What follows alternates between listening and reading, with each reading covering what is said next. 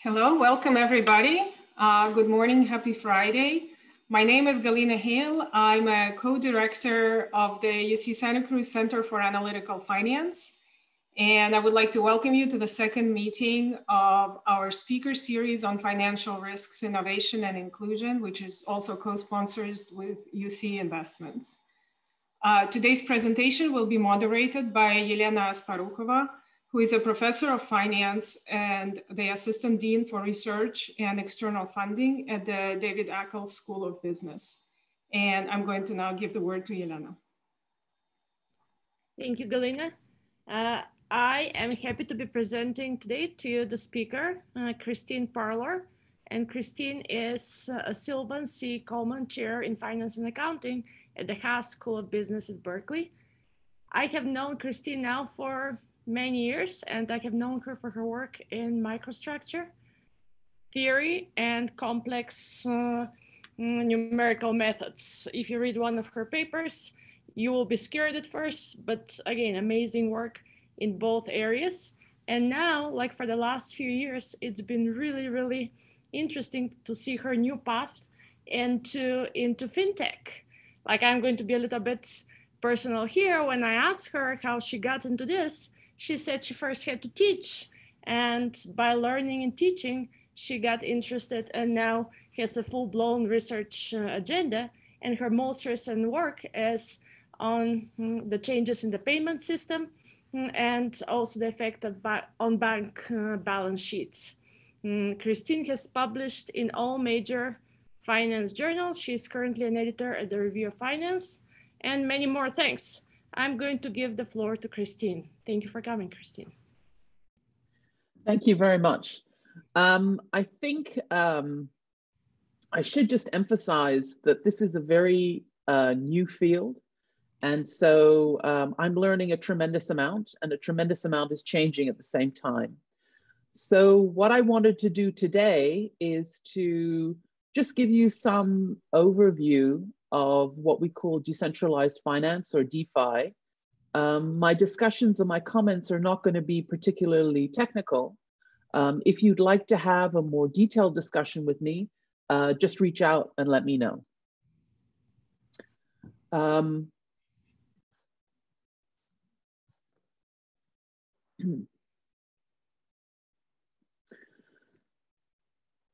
So what does DeFi and where does it start? Where did it come from?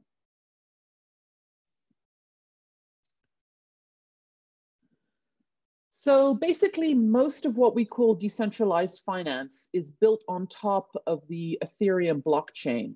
So Ethereum is relatively new. It was only proposed in late 2013 by somebody who I have to say, as a Canadian, is partially Canadian. It only went live in 2015. So the Ethereum blockchain has a native currency called the ETH, and this is used to pay for transactions, and it's essentially the coin of the realm, if you will, where the realm is the Ethereum blockchain. The actual blockchain works as a proof of work protocol. This is similar to the Bitcoin blockchain. There is some discussion about changing the Ethereum protocol to a proof of stake. This is sort of an interesting set of issues and discussions about collateral and whatnot, but effectively you can think of it as just a blockchain. The difference between the Ethereum blockchain and the Bitcoin blockchain is that blocks on Ethereum process much more frequently than under Bitcoin. Bitcoin is designed so that on average, a block transacts every 10 minutes, which is incredibly slow. Ethereum is much faster. The whole point behind Ethereum is not to produce a coin or anything like that. The whole point of Ethereum is essentially to create a virtual machine. It's designed to be a publicly observable, verifiable computer, essentially, that performs simple computing functions. And the way to think about it in terms of sort of computers is Ethereum can do is what is known as Turing complete. So basically what this does is it allows you to do the sort of basic things that most programming languages do. So you can do for next loops, you can store and change in internal state, you can go out and access other bits of data. In order for this thing to work and to make it sort of viable, so it's not subject to attack, there's a small little bit of friction thrown into any of the transactions. In particular, execution or performing any one of these sort of computational, basic computations is costly. And so this is, in financial markets, we think about, say, a Tobin tax, right? This is some sort of small friction that's designed to make sure that people don't end up into sort of infinite regresses or infinite loops. So from an economic point of view, it essentially says that there's a little bit of grit or cost thrown into the system.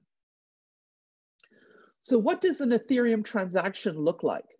The wonderful thing about all this stuff is that you can do research by Google, in the sense that all this material is publicly available. So Etherscan basically goes through all the different transactions, and it tells you that a transaction happened at a certain time. A transaction went from a specific location to another specific location, and information about how much was transacted. So what do these things mean? Basically, the types of transactions that you can do on the Ethereum blockchain include sending value or tokens or ETH tokens from one address to another. So it's sort of you can do value transmission. Two, you can execute a program. So each of the wallet addresses, which are the locations that one interacts with, some of those locations can actually contain a function, and that is just sitting there until essentially you send something to that wallet address that essentially pushes the button and makes that function go into operation, right? And you can pass data to that function. You can do these sorts of things. You can store programs on the Ethereum blockchain. And basically you do that by just sort of sending a program to essentially a generic address, and you get a return address where the program resides. The importance of this is that anyone can access the Ethereum blockchain. They can set up a program. In terms of decentralized finance, what that means is anyone can set up a business. And in particular, you can make the mechanics of that business visible by posting the code.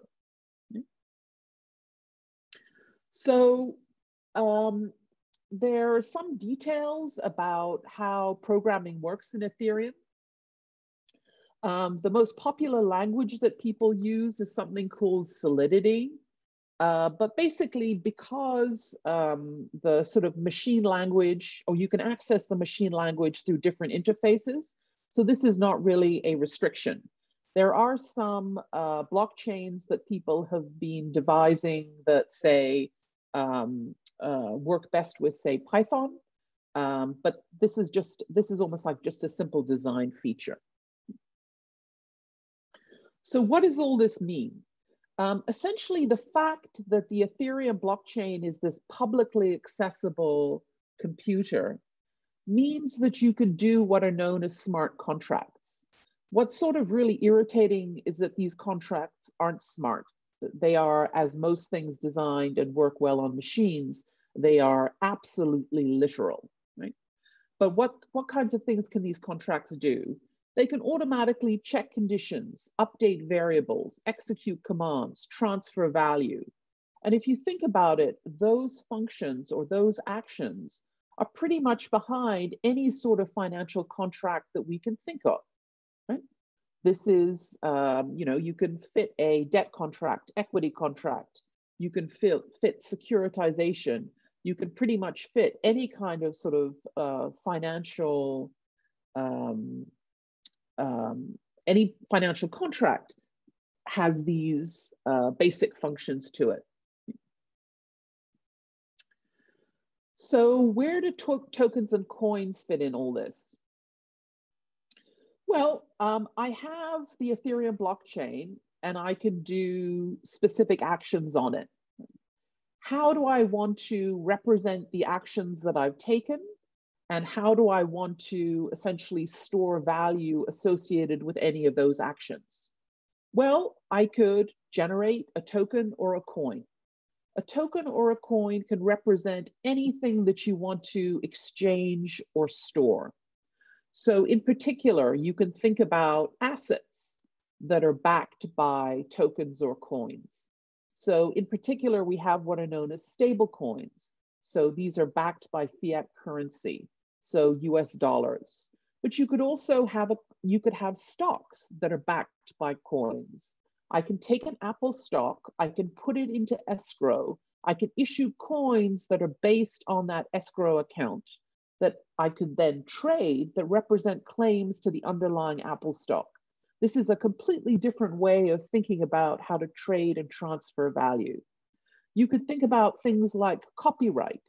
This is a valuable entity. You could think about buying and selling copyright based on a coin. You can have coins that provide access. So you can think about ownership in an organization, voting rights that can be traded.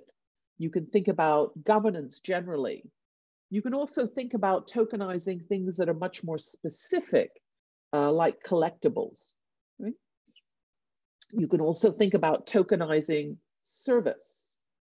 I mean, one way to think about tokenization is to say, okay, is there something that is verifiable that I could attach a dollar value to, that I could potentially trade on a market? If there is something along those lines, you can issue a coin or a token to represent what that thing is. Now, the specific sorts of tokens that you have on the Ethereum blockchain are what is known as ERC20 tokens. These are also relatively recent. The ERC stands for Ethereum Request for Comments, and 20 was just the number that GitHub associated to it because there are multiple requests for comments. And what it does is it's just a protocol, it's a function that can be called that does what you need to do to issue claims against some sort of underlying thing of value. So the functionality of these ERC tokens, you can have balance, transfer, approve, and so forth. And the token contract keeps track of all balances. The ICO explosion that we saw a couple of years ago was basically driven by the fact that it was so easy for people who didn't really have expertise to call this, this interface and issue tokens. This is why we have, one of the reasons why we have so many tokens floating around. What's sort of interesting is if you think about things like wrapped Bitcoin or wrapped Ethereum, those are ERC20 compatible tokens, though Ethereum itself is not compatible with the Ethereum blockchain. I mean, that's sort of a different side issue. Okay, so we have all these, we have a blockchain. It allows us to generate tokens against things of value. How do we exchange them? I mean, one of the benefits of tokens is not that we have some sort of ownership, but that we can trade the ownership. The trading is what gives us value. So the first sort of wave of trading was essentially on large exchanges or trading places. Exchange is a technical word that's very much SEC controlled and CFTC controlled. So let's just call them trading places. These are extremely large. They operate as continuous limit order books. So they operate the way most modern equity exchanges offering. They also provide, the larger exchanges also provide the basic sort of custodian services and other sorts of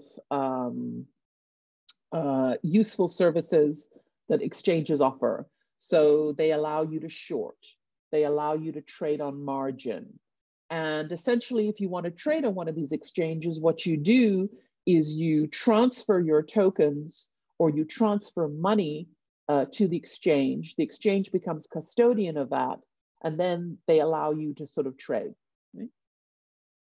So I'm going to experiment with these links and see if that's going to work. Yes, it does. So what I have here is, this is from CoinMarketCap. It's, among other things, it provides information. It provides information aggregation. And so what, yeah. Sorry, you have to reshare because we're seeing your PDF, your presentation. Go on share screen and change the share to Chrome, whatever you want us to see. New share. Share screen and you can. Oh, that's a pain. Okay, thank you. All right. Yep, thank you. Okay, here we go. So this provides us with, this is from CoinMarketCap. And basically what this gives is it gives information about some of the biggest exchanges. So the biggest by far is Binance. And so this gives the 24-hour volume in US dollars across all the different cryptocurrencies that it's trading. So as you can see, there are a large number of exchanges, some of which are, or many of them are overseas. Some of them, for example, Gemini is basically US based, but there's a massive amount of volume that's being traded in these cryptocurrencies.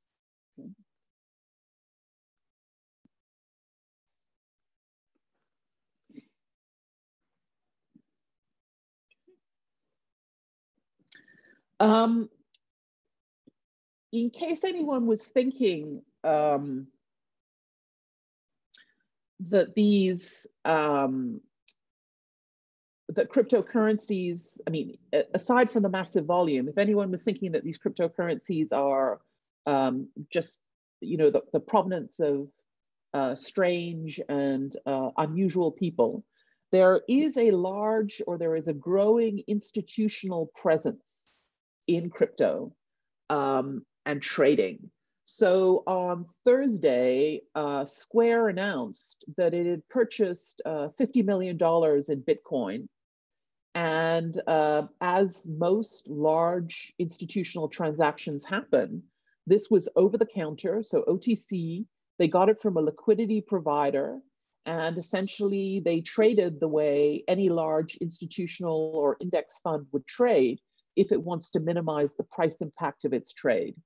They're going to keep the Bitcoin in cold storage, and they provide a fairly detailed description of their trade process, which for people who find trading and these sorts of issues interesting, it's absolutely fascinating. Okay, all of this lead up brings us to decentralized finance, or DeFi. We talked about what you can do with a smart contract, which is to keep track of information, update balances, change value. If you think about what exchanges do, or what trading places do, they do a couple of things. One of them is they allow people to exchange the underlying. The other thing that they do that we think is extremely important is generate prices. Right? So what decentralized finance or DeFi exchanges are trying to do is they're essentially trying to rethink how we might want to design a trading process. So a DeFi exchange is essentially a set of contracts that have been thrown out there, literally into the ether or into the Ethereum, that basically allows people to transfer value. Typically with a DeFi exchange, there is no owner or operator. Some of them, like DYDX, for example, basically have sort of partial ownership structure where there's partial human intervention, but some are strictly automated. And just to give you some sense of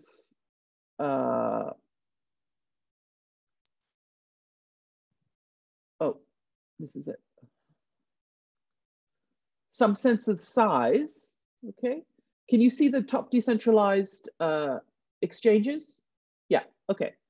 So this gives you some sense. This is also from CoinMarketCap.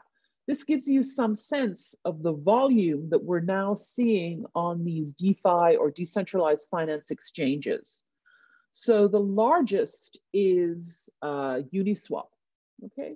And the 24-hour volume is 288,127,405, okay?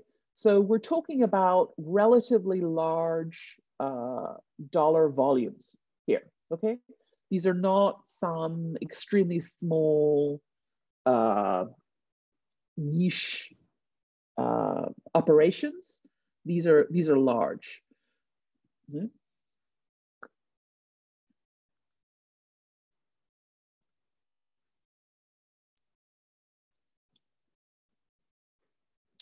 So what is Uniswap? Uniswap was launched in 2018. And what Uniswap does is essentially allows people to swap Ethereum against any other ERC20 token. Right? So the types of, the way it's structured is it's just done by smart contract. It's open source and there's no owner. So this is not like any kind of financial intermediary that we usually think about, where there is somebody who is essentially extracting rents for being the matchmaker. This is just completely decentralized. And the way it works is you send Ethereum or your token to a smart contract, and the contract sends the other side back, okay? You don't actually have to give up custody of your token. There's no settlement risk. So in the sense that transactions are atomic, right? They either happen or they don't. If you think about trading through one of these large exchanges that are trading cryptocurrencies, because you have to transfer your tokens or your money to the exchange, there's going to be a small amount of either credit risk, or other sorts of risks that have to be priced in the transaction. If they're not fully regulated and they're not fully guaranteed, then if you give over custody of your things of value, you want to get recompense for that. So we don't have that kind of settlement risk on things like Uniswap. The way Uniswap is structured is every single currency pair essentially has its own pool or exchange. So it's always Ethereum against whatever the token happens to be. If you're an entrepreneur who's designed a new token to do whatever you want it to do, and you want to generate some liquidity for your token, well, you can just create a new exchange or a new pool on Uniswap by essentially using their factory contract. So the idea is that anyone can decide that they're going to generate this ability to trade the underlying. And in as much as we think that liquidity adds value, if we think that there's a liquidity risk premium, this essentially allows people to increase the value of their underlying or the value of their token, okay? So how exactly does it work? This is something that if you come from a sort of economics background, you'll start hitting your head against the wall very slowly. So essentially they have what are known as liquidity pools, right? Let's suppose that somebody wants to exchange Maker for Ethereum, right? So you can think of this as exchange a stablecoin for Ethereum. What you do is you basically put in Maker to one of these liquidity pools, okay? And the liquidity, you get the Ethereum back, right? And the liquidity pool collects a fee for the fact that this transaction happened.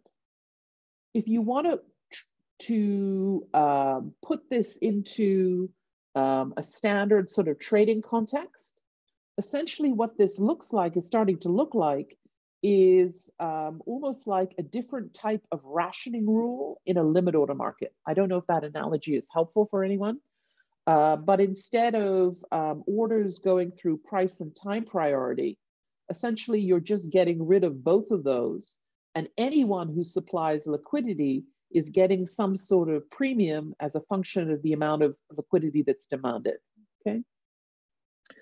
So how do you become one of these liquidity suppliers? Well, anyone can become a liquidity provider. In order to become a liquidity provider, you identify the pool that you want to apply liquidity to, and you essentially provide Ethereum and a token of equal value that's the other side of that pool. So you basically put both sides into Uniswap, right? And you get a liquidity token in return. That liquidity token is specific to the pool that you've provided coins to. And this is the thing that increases or decreases in value that based on the number of trades that happen against the pool that you've been sitting your token in. The liquidity token, whenever you want to, can be redeemed for Ethereum and the token back again.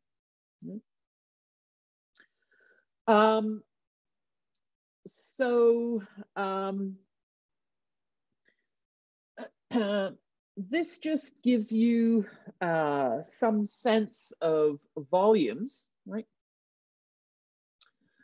And this was from sort of an interest. I'm going to talk about what this massive spike was, or drop was.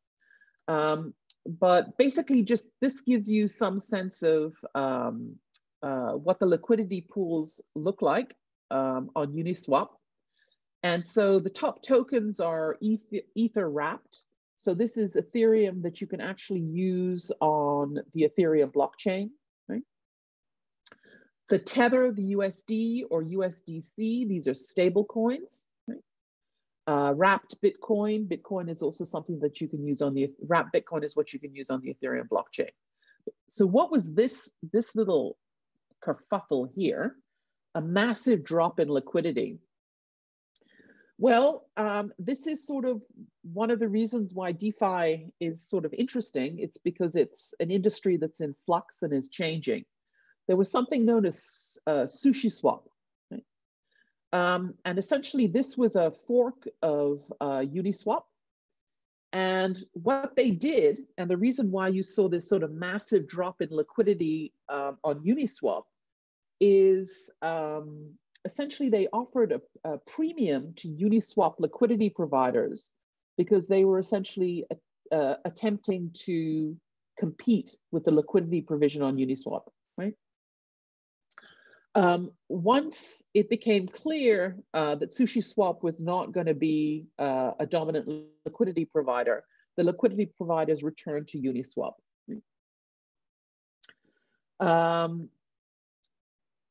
Okay, so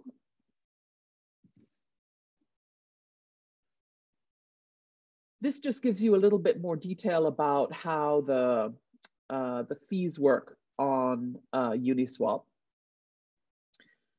Let me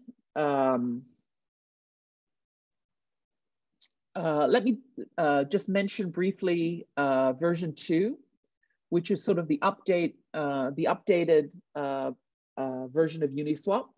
This came in May 2020. It's essentially got more bells and whistles than version 1. Right?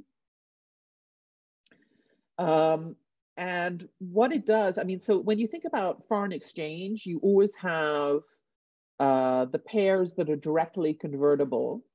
So if you want to trade and you can no longer trade, and there's no sort of direct to direct trade of the two instruments that you want, Uniswap version 2 will essentially allow trading between the sort of the minimum cost route to trade two different tokens against each other if there's no existing liquidity there.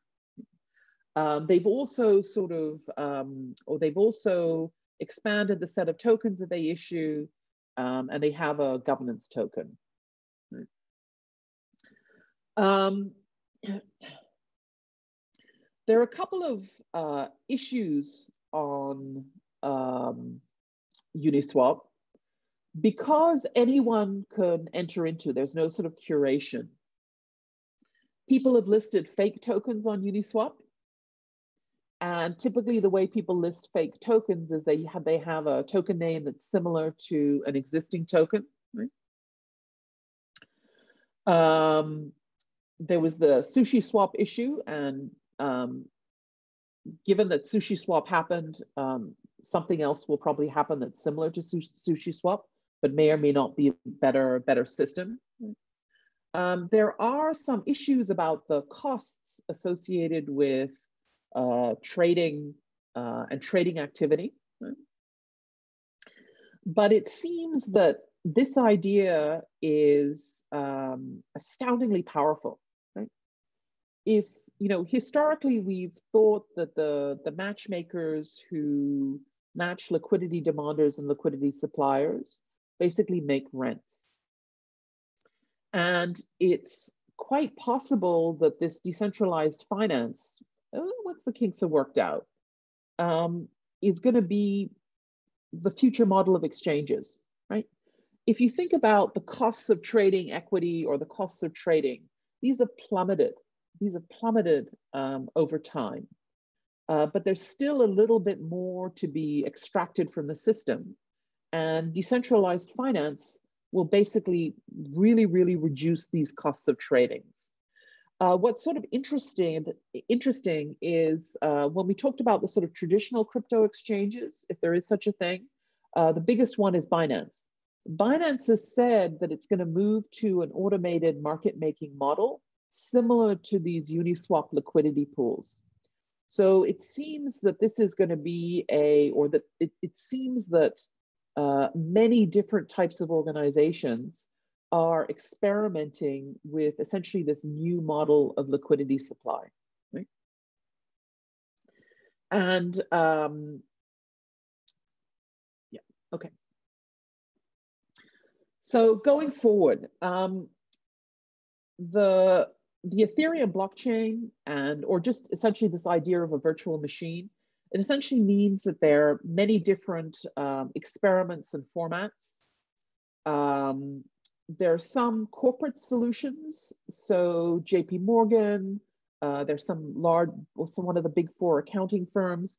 These are using the Ethereum blockchain to store information and to automate pretty obvious transactions, right? There's still a little bit of uncertainty or unclear regulatory space. So with regulatory uncertainty, there's always sort of this issue about what's going to happen. But many, many different models are possible. Essentially, the transaction costs have plummeted for these basic sort of financial contracts. Whether or not we think that securitizing specific actions and trading them, which is what a token can do, is a good thing, or whether or not it's a bad thing, time will tell. But certainly this is something that we're going to see happening. So with that, I wonder if there are any questions, or I'll turn it over to Elena. Yeah, thank you, Christine. Like there is questions, and I'm going to start like taking my privilege here with mine. Actually, we'll rope those questions too. So the first you said this is the future of exchange, and like strictly finance speaking, we can be expanding, right? Those, as you mentioned already, the exchanges to be like coins against Google or any stocks or any contracts we would want. And this, of course, like I think will define also the future of high frequency trading and such. So like maybe postpone to a little bit later, because this might be too much. Like, is this going to redefine how we think about automated trading and what speed means? And also, like, I wanted to ask, like, rolling back, like, this is contracts that we already know very well, and they're just being differently implemented. So, like, is there room for something that is a contract that we did not think could exist in the old world and now is possible with those smart contracts? Also, like, I'm going to go to the question from Alexandra Cox. If transaction costs have gone down already so much, why do we look at smart contracts or those new forms DeFi exchanges, like if already we are dealing with very like very small cost? And also, like Alexandra is asking, can you give an example of transactions of real goods using DeFi? Lots of questions. Choose how to order them. Okay, so let me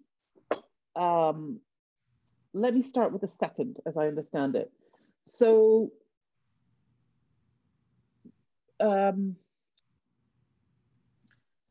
what's interesting, I think, about DeFi is not that the actions that are being taken are so fundamentally different, which is you have something of value, I've got a store of value, and let's exchange them, right? I mean, that's sort of, we've been doing that since the Neanderthals were driven out of Germany, right?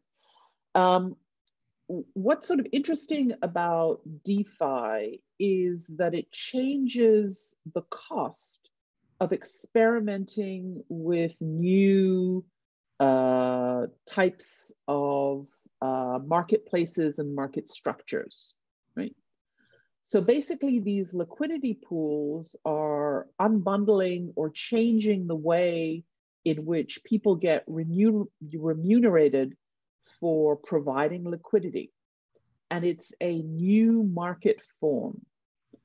And I think sort of if you try to do something like this on the New York Stock Exchange, essentially what you'd have to do is you'd have to say, well, okay, if there's a transaction at any point in time, any single person who has provided liquidity and is sitting in the limit order book, even though their order didn't execute, will get some amount of the liquidity premium, right? Or the benefit.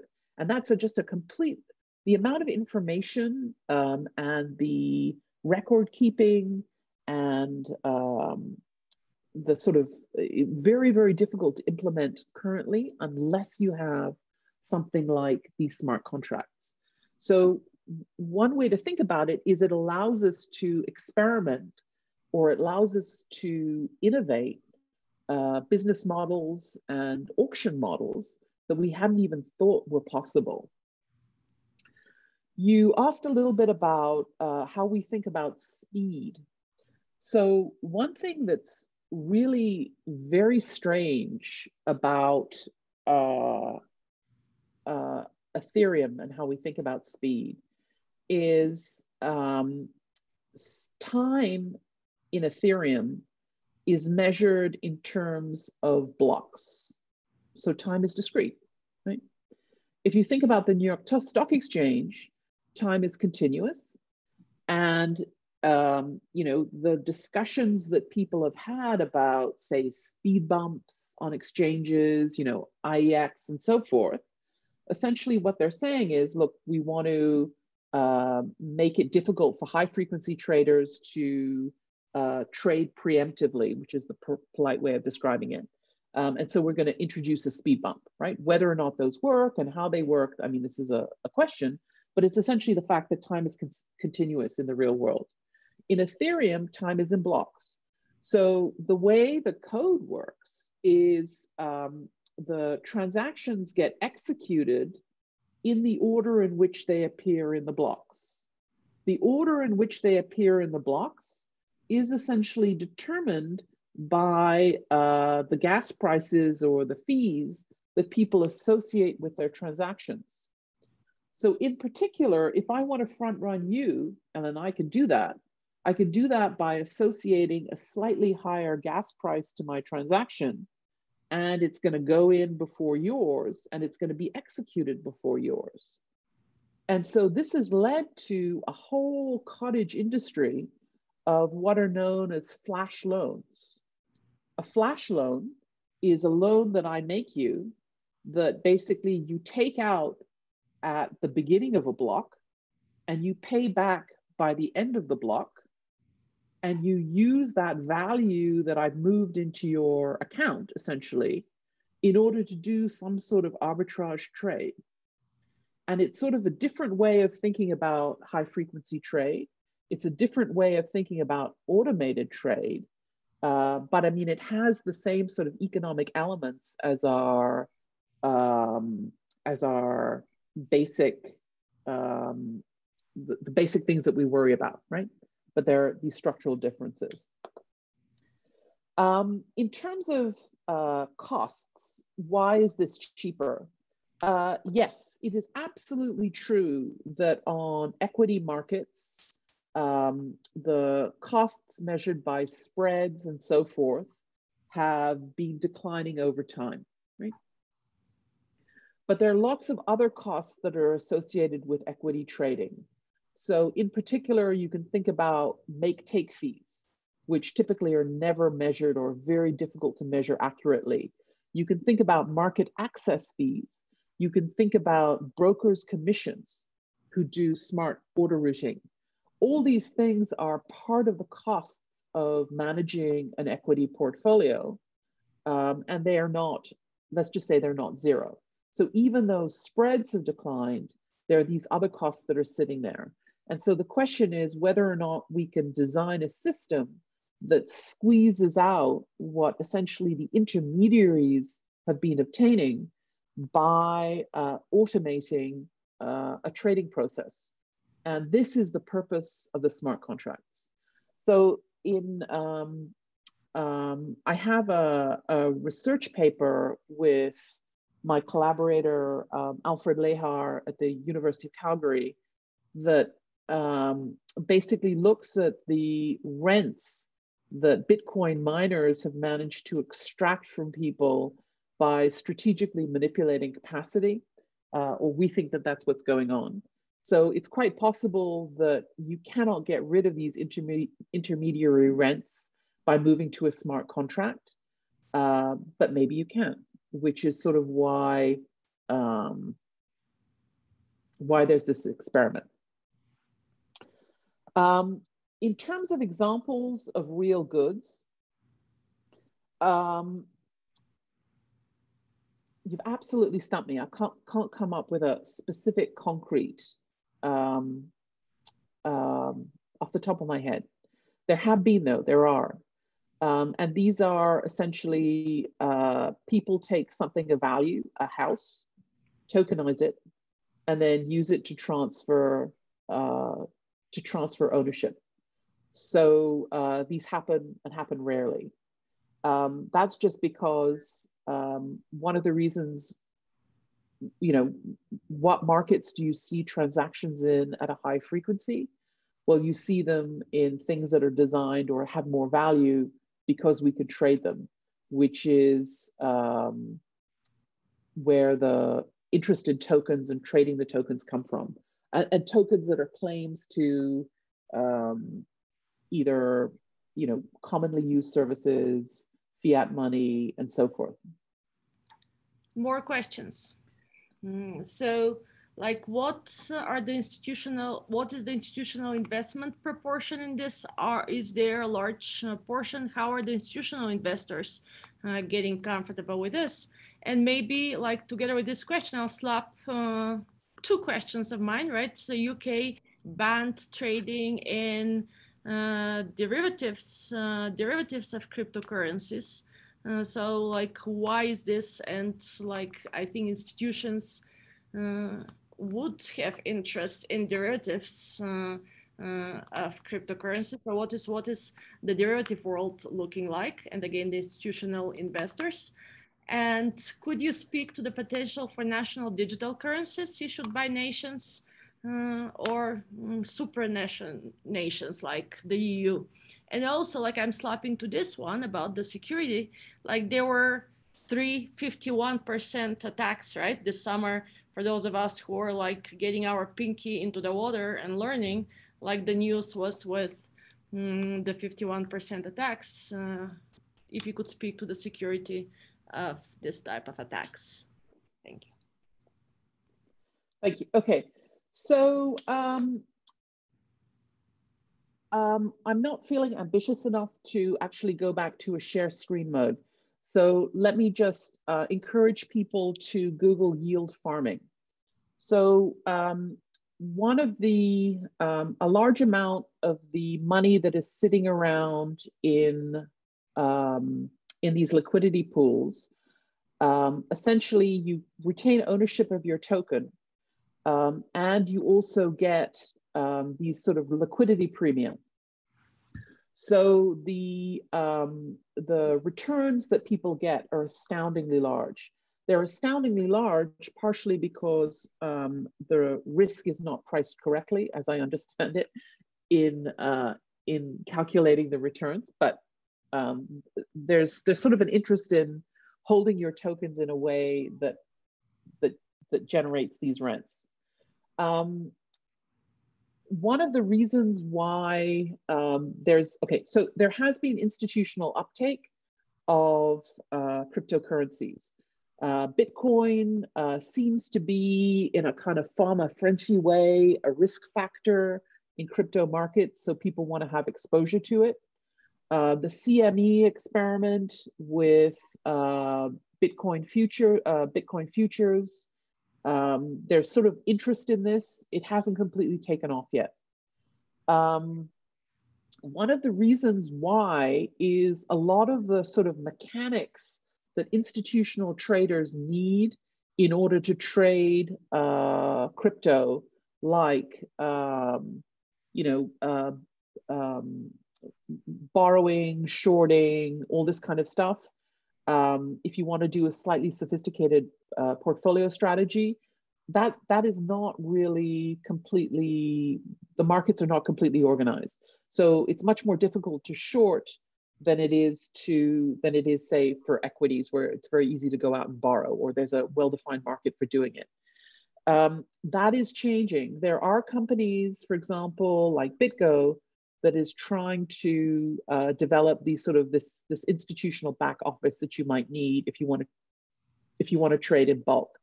The fact that Square went out and found an alternate liquidity provider and managed to trade a massive amount of Bitcoin, a pretty large amount of Bitcoin with little or no price impact, essentially says that these services are developing.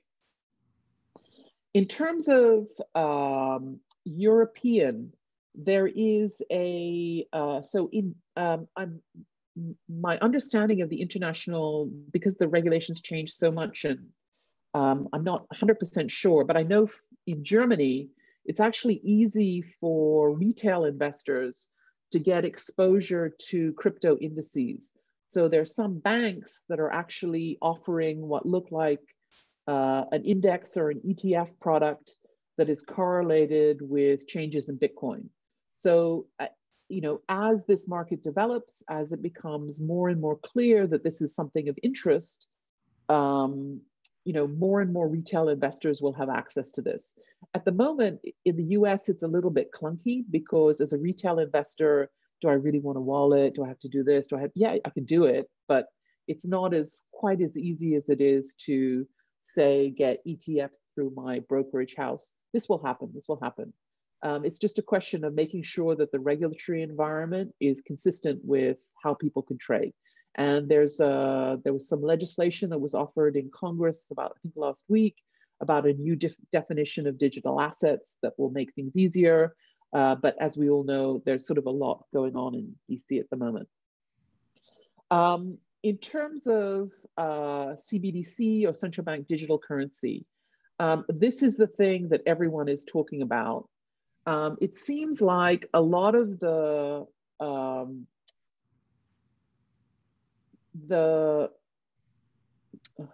can I say this? So there are a couple of issues that come up. One is in the US, the financial system works sort of okay. So CBDC, it's not clear how much value that would add. If you have a country like, so for example, Uruguay, they had their e-peso experiment. And this was extremely useful because it helped people who are unbanked or underbanked have access to modern financial instruments. So I think you're going to see CBDC becoming more relevant in smaller jurisdictions where people are unbanked or underbanked. So we've had the Eastern Caribbean Monetary Union has issued a CBDC. There's the e-dinar in Tunisia. So we're seeing a little bit of that. In terms of big powerhouse currencies issuing CBDC, we'll see. I mean, the Chinese central bank has been pretty aggressive, and they're moving ahead. Whether or not people want to denominate international contracts in renminbi, we'll see. It's quite possible things like stable coins will actually be more or used, or they're much more easy to use, I guess, than anything that's issued by a CBDC. So those are essentially private solutions. A lot of central banks, so for example, I was talking to people at the Riksbank, they're very worried about private solutions that are essentially digital currency, because they think their mandate is in fact to provide a means of exchange for their population. So, the discussions are ongoing. We'll see. There are a lot of very interesting experiments. So in Canada, we've had the Jasper project, and they're actively discussing whether or not they're going to, institute something. But for central banks in countries like Canada, it's much more problematic. It's very difficult just because the private system works so well, even though Visa is taking 5 or 10% from small merchants. The last thing that I want to say about CBDC is, in any particular economy, you have the sort of retail investors and how they pay for things, and then you have the institutional investors, so bank to bank. So the more effective implementations of CBDC are actually on the wholesale market, so bank to bank. So we have like the Ubin project in Singapore. They're moving ahead, right? In terms of security,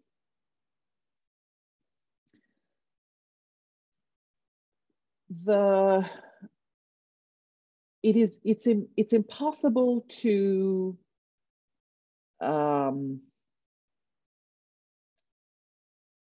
systems are only made as safe as problems that we know about, right? So our blockchains and this sort of decentralized finance, is it more or less risky than other forms of value transfer? People know about cold storage. They know about not having things that are essentially on internet connected machines. They know about, storing things in ways that are difficult to steal. People understand incentives for people to, fork or mine false blocks and do this other thing. So the risks that people are aware of are certainly risks that are being managed and observed carefully. The risks that people aren't aware of, obviously, these are things that haven't transpired yet, and who knows. But I should also point out that when the Bank of Bangladesh had a massive draining of reserves, it came about because somebody stole their SWIFT credentials. So any system, even you know, the stuff held in the vault in New York, the Federal Reserve, there's a possibility of malfeasance. Unfortunately, that is the world we live in. I'm not sure if I answered anyone's questions correctly. It's sort of, I'm still drinking my coffee, but please follow up if I've missed something. There is one more. Bear with me to scroll down, and I'm going to read it. I realize that no one might have 100% visibility with 100% accuracy. That said, could you also speak to to what the crypto world, blockchain world might look like in 10 years? For example, major trends and tailwinds, growth of cold storage and other currently less visible and growing trends. And this would be the closing question. I think a huge amount is going to depend on what the regulators do. So innovation is only possible if you have a well-developed regulation or regulatory framework. And everything is all over the map at the moment. So there's so many different, there's so much uncertainty about, you know, international monetary system and all this kind of other stuff that it's very, very difficult, certainly for me, to predict which way it's going to go. If you have a stable jurisdiction that allows people to trade and to innovate and to use crypto, I think that's going to become that whoever or wherever that jurisdiction is going to become absolutely dominant. The thing about crypto is that it is very, very difficult to trace. It is difficult to, because there's no sort of central authority, the money flows and the value flows are very difficult to trace. So it is truly a global, it is truly global, and the jurisdiction that allows it to be comfortable and to have a home is going to be the jurisdiction that succeeds in this. Thank you. I think we're at 10:59, and so time has come for us to thank you so very much for this discussion. And this is a request that I don't know even if it's possible, but maybe we're at level 1, and for those who are level 2 interested in the topic, like if there is a recommendation, not here, but like share with the organizer something that we could go, and what would be our next step to educate ourselves on the issues. Again, this might be too difficult of a task, but if possible, for the interested, it would be really nice to have a reading list or like even a website list where we could visit and learn a little bit. Thank you so much, Christine. Thank you. Thank you so much, Christine and Elena, for this really interesting and educational discussion. And thank you for the audience for participating. Thank you to the organizers too.